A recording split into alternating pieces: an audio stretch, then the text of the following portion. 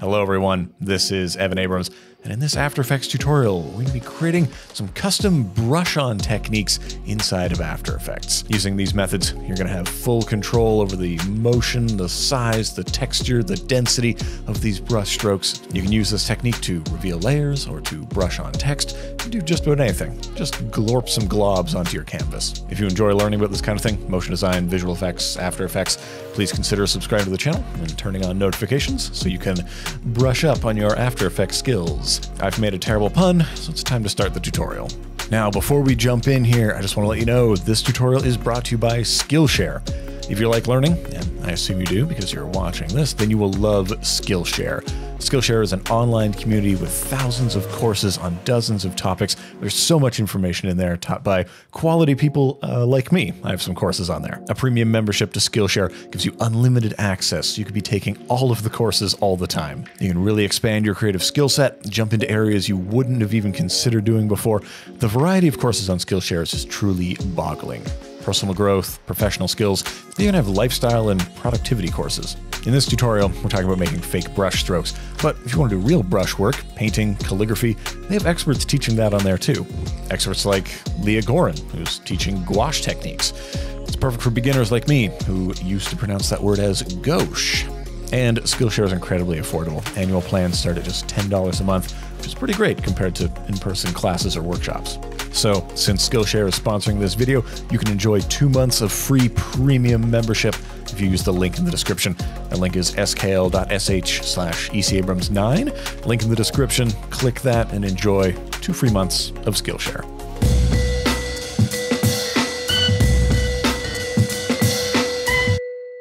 We're going to be using a methodology that really closely mimics the way Photoshop's brush tool actually works. We're going to have to start by creating the shape of our brush head. This is going to be very subjective, but I'll show you my favorite technique to make this happen. So we're going to start by creating a new composition, and it's going to be quite small. It's going to be 240 by 240 pixels. If you're making your brush head, you only need it to be as large as the amount of detail that you want in that brush. The larger this is, the more taxing it's going to be on your system. Also, it's only 1 frame long, so you only need the 1 frame because the brush head itself is not going to be changing over time. We might modify it depending on how hard or soft we think the brush is pressing at a certain moment, but this shape is not going to change. And we'll give this a name like brush shape. So here's our single frame of brush shape. What do we make this out of? Well, we start by creating a new solid. And that solid is going to be black, we'll say. Make it the comp size, hit OK. This first one is just going to sit in the behind and act as kind of a plate in the back to help us clean this up later. So let's duplicate that, and this will be our fractal brush. We're going to use an effect called fractal noise. So we're going to apply fractal noise, and it creates this lovely cloud of fractal noise. And we're going to modify this to look like the brush we want. We're going to go down to dynamic. We are going to up the contrast to like 1300, big contrast. I'm going to lower the brightness down, and we're going to invert this. So we end up with these kind of wispy little chunks everywhere. And now, maybe most importantly, we're going to scale this down to maybe like 17, maybe a little bit larger, smaller, something in that area. That's how I created my brush. But this is probably the most subjective part, creating this shape. If you wanted to make this like a fan brush, you would probably make something that is narrow and tall, or you might make something that's square if you were making like a marker. So defining this shape is going to be very important to the rest of the process. One thing to keep in mind is that if you want a lot of streaks, a lot of variety, you want to leave these holes, these chunky little holes everywhere. So certainly the shape of the brush is not going to be a square, it's going to be a circle. So I'm going to go up here, create a mask, double clicking on the ellipse tool, twirling into the mask properties, and we were going to bring in the expansion, maybe something like 50. There we go, pinch it in. And now the edge of this brush is too clean, so why don't we roughen it up? And we're going to use roughen edges to make that happen. Leaving all the settings the same, we're just going to increase the border, the area that is getting roughened up, increase that up to 90. So now we have this fairly rough brush. So on top of this, we need to start clamping down and expanding some of these values. So I'm going to create a new adjustment layer to apply some effects to all of this stuff. The first one is going to be levels, and that's going to provide us with this nice little graph up here. And I'm going to drag the input black to after this big hump, and I'm going to try to get the input white around the same spot. So you can see we're crushing the values into the middle, increasing the contrast. The next thing we want to do is shift the channels. So shifting the channels is going to allow us to take the alpha information from, say, the luminance, turning everything that is black into transparent. And then to get rid of all this little subtle gradation in here, this value shift from black to white, we can just take all of these other channels and set them to fully on. So now everything is white and everything is either opaque or transparent. Now you're probably wondering, well, why did you have to put that black solid back there if you're making everything transparent anyway? Well, without the black solid back there, things get a little bit wacky. It starts to look kind of like this. So the black solid helps us clamp and control values back there. So in the end, we end up with this as our brush shape. Now, of course, we've just made this brush entirely procedurally inside of After Effects, but you could use all kinds of methods. You could just take a photo of some daubs on paper. You could actually go into Photoshop and take some of those brushes and just click once around the screen. However you do it, it's totally fine. Personally, I like to keep things procedural inside of After Effects in case I want to come back and make a change. Keeping things non-destructive and flexible is one of the things I enjoy about After Effects in general. But now that we've got this shape, we need to do something with it. Let's smear some paint around.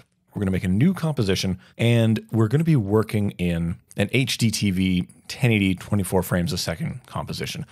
I'm only mentioning the frames per second because that's going to feed into some calculations we have to do later. I'm going to call this the basic stroke. And we'll do a more complex one as well. But let's just start with a basic stroke. And let's keep this on for maybe 2 seconds. So we're going to bring our brush shape out onto the canvas. Wonderful. And I'm going to bring up my proportion grid. And I'm going to start it over here. So what happens when the brush hits the paper? Well, it's going to smear across. We're going to keyframe its position as it moves across. We're going to keyframe its opacity as it touches the canvas, and we're going to keyframe its scale, because as a brush gets pressed into the canvas, it kind of expands, and as it lifts off, it gets smaller. So we're going to keyframe all those things, and we're going to use an effect to make sure that all the instances, every frame of this, hangs out. So first, with this layer, we're going to go Layer, Time, Freeze Frame, and then drag it out so that this brush lasts for all of the 2 seconds. And I think starting at frame 5, we're going to call up the position, scale, and T for opacity. And you know what? Let's get rotation in there as well, because the brush will probably rotate as it goes along. So we're going to put keyframes for all of those. And then let's go ahead to maybe frame 35. You can see over here our time, and then our frame number below it is at 35. So we know that we're taking 30 frames to go across. Keep that number in mind. It'll come in handy later. So at this point, I would like the brush to be over here. So I'm just going to drag it across, and that's setting a new keyframe. Then I'm going to ease that by hitting F9. I'm going to probably go into the graph editor here and maybe drag this handle a little bit, get that influence up a little bit so that it's slowing as we come to the end. Nice gentle brush stroke. Wonderful. The scale, I think, will start a little bit smaller, maybe around 70, and then we'll probably end here. Maybe we'll end at maybe at like 90 or something. So it's like the brush is getting pushed into the page as it goes across. Opacity wise, I think the opacity is going to start at 0, right? Because there's nothing. And then a few frames in, we're going to be at like 50%. And then we're going to keep going. We're going to start to run out of paint on the brush. Maybe we'll go down to like 30. Oh no, we're still running out of more paint. We keep running out of paint. I'm going to go down to 20%. So this is just going along. Oh, we'll run out of paint as we get to the end. Okay, good. And rotation wise, let's just have this rotate 45 degrees as it whooshes across, and we'll probably ease that as well. So hitting F9 to ease that. So right now, this is not a brush stroke, not at all. This is just a weird clump moving across. So we're going to go New Adjustment Layer, and we're going to add an effect on here called the Echo. Now what the Echo is going to do is going to create more instances of that brush as it goes across. So the first thing we want to do is change the echo time. This is the difference in time between each echo. I know just from doing some math that I want this to be negative 0.003, which is going to be very close together. And we need to figure out what the maximum number of echoes is between here at the start and here at the end. So we have 30 frames, and the echo time is 0.0003. If we do a little multiplication, a little bit of division, we come out to around 420 is what you need to go from one to the other. So at 420, by the time we get to the end, The next frame is when we start to lose those first brush strokes. Now, something that's kind of important is you can see these little check, all these little marks here. We're going to try to smooth that away using a bunch of other effects. But if this kind of situation is becoming untenable for you, you might need to increase the number of echoes and decrease the echo time to get these things scrunched closer together. But we are approaching more of a brush stroke look. It kind of looks like a brush stroke, right? I think so. Some other things that we want to add in here is the echo operator is going to be set to composite in front or composite in back. We don't need it to be adding to each other. And the starting intensity can be like 0.3. It doesn't need to be so intense. This will preserve some more of that detail of that brush shape that we worked on. So now we need to stack some more effects on here to kind of smooth out some of this. The first one for me is, of course, a Gaussian or Gaussian blur, however you want to pronounce that word. And just a little bit of blur on here makes that checking kind of go away. So it looks a lot smoother, a lot more consistent. Well, now it's a bit too blurry. So I'm going to use a levels adjustment. I'm going to drop some levels on here so that we can kind of clamp these values. So I'm going to go to the alpha and I'm going to squeeze these values into the middle, squeezing the values. Now, how much you squeeze these values is going to be pretty subjective. Actually, all of this is subjective. If you want it to look exactly like mine, that's fine, but you really need to play around with this to get the exact look that you're looking for. And of course, levels is only one way to clamp the alpha. You might use a matte of some kind. You might use curves instead. I like levels. Levels is nice and simple, has this graph. And quite frankly, if you're going to be using a lot of instances of this, you want to be using the simplest effects you can. Finally, I'm going to drop on here another roughen edges, setting the border down to 2. I'm going to set the edge sharpness down to 0 so it doesn't look too crispified. And this is kind of what we end up with. This is the situation we end up with this streak blorping onto the screen. You're going to want to play around with these values to find what makes the brush stroke look that you are specifically after. One thing that I like to add in here, just to give it a little bit more depth, a little bit more texture to it, is in the actual brush shape. I like to add a ramp, a gradient ramp in here, just because when you're applying paint to a brush, if you've mixed the paint, if it isn't one solid color of paint, then you're going to end up with some variation from the top to the bottom of that brush, or you might swirl it around or do something. But bringing that kind of dimensionality into the stroke can be very helpful. Well, whoop-de-doo. We now have one straight stroke line. That's fantastic. You can use it all sorts of places, like over top of this frame, but I think we can do better. Let's get a little bit more advanced and start moving that brush around in a little bit more of an exciting way. So there are really only 3 more things I want to cover here. One is how to retime this and composite it. The second is how to do something more interesting than a straight line. And the third is how to colorize these things. So let's make a comp to throw these things out on. It's HDTV, okie doke. We'll just take our basic stroke and we'll drop it out here. One of the first things is you need this to last forever. So we're going to go Layer, Time, Enable Time Remapping. And we want to control how fast each of these strokes comes on. If you're going to put a whole bunch of them on here and you want some variety, you want to be able to quickly alter the speed of these strokes. The best way to go about it is to double click into this composition, go to the end point when the stroke is resolved, return to your assembly composition, here called Comp 1, and we're going to set a keyframe in the time remapping there. And then we go back inside and set the playhead at the beginning, go back to this comp, you'll see the playhead is moved, set a keyframe there, and delete the inside and outside keyframes. So now when you extend the end point of that layer, this is on forever. And if you pinch together these 2 keyframes, then you're pinching together the animation, and you can extend the animation if you would like. Oh, that's nice and smooth. Let's say you want something a little bit more exciting than just a straight line though. You want to really affect the character of this stroke. Well, I'm going to go ahead and duplicate the basic stroke, duplicate, and let's call this, I don't know, like an S stroke. So let's say we were going to write on the letter S. Well, we're going to go into the S stroke here. We're going to alter the positional path that this brush travels.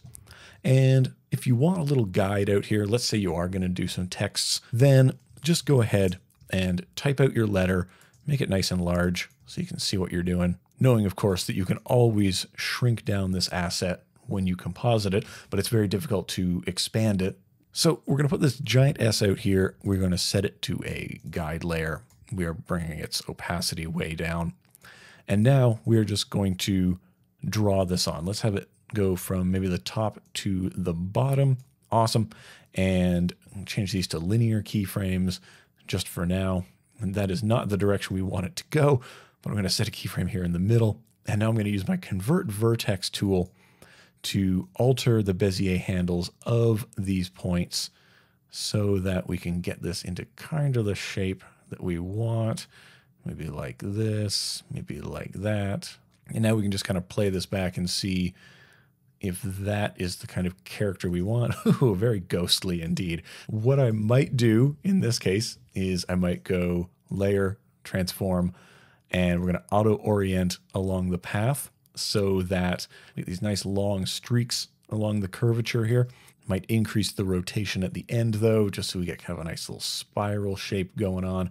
And something else I'm going to do is I'm going to take this middle point, I'm going to right click on it, I'm going to say Rove Across Time. It doesn't have a strict place in time, but it does have a strict place in space. And now we've got something, because I eased the position at the start and end, it's got more paint there because the brush is spending more time at the start and end. It kind of looks like a cool snake now that I think about it. Very, very cool. Okay. That's the kind of thing that you can do by messing with the position. If you start messing around with the opacity, you're going to start to get more thick areas. It's like there's more paint being applied in them. And if you start messing around with the scale, then you're going to start to get fatter areas of the line. So let's say if we just go here and we try to like thin out this top part and then it gets thicker here at the bottom. That's pretty cool.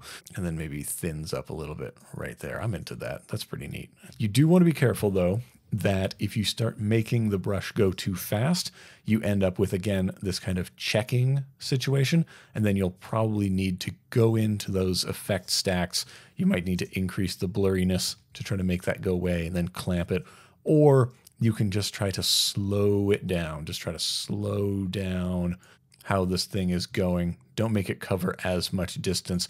Don't stretch it out too much. But that's how you make kind of more nuanced brush strokes. When you're compositing all of these things together, I highly recommend you simply duplicate an original stroke, one that's already out on the timeline, and then Alt drag your other strokes in to replace it, because then all of that time remapping information is already preserved in there. And hopefully that works out. You can composite a whole lot of these things on top of each other and around each other, and it's very versatile and not super taxing on the machine. But let's get into colorizing this stuff. I like to make use of an effect called Colorama. In the intro example, here in the brush on letters, you see everything's black and white. And then when things finally got composited together, I recolored all of these strokes, and we use something called Colorama to make that happen. You're able to remap the inputs. In this case, we're taking the alpha information, and then we're combining it with the intensity, so the black and white levels as well as the transparency levels.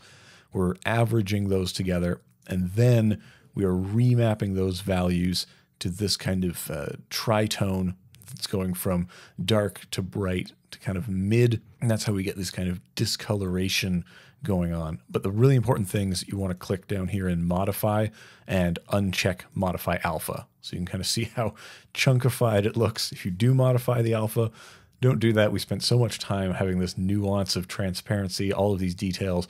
Please leave them alone and do not modify the alpha unless you want to be remapping them and exploring more with Colorama. So that is it. Hopefully you didn't brush off this tutorial. Thank you so much for watching, for spending some time with me here on the channel. If this is the kind of thing you like learning, then consider subscribing and turning on notifications so you know when we get new tutorials up here. I'd love to see what you make using these techniques, so maybe send them at me on Twitter. I'm at ECAbrams on there, or at ECAbrams on Instagram. That's usually where I am around the internet. If you have trouble with this tutorial though, please let me know in the comments and I will try to get you through. Try to get to all the comments when I'm able. Also, if there are other subjects you'd like to see me cover on this channel, get at me and we'll try to get to it. If you want to get your hands on the example file that we worked up during this tutorial, it's available at evanabrams.com. You can find that in the cards or in the description. But that's it for me. Thanks again for watching and have a great day.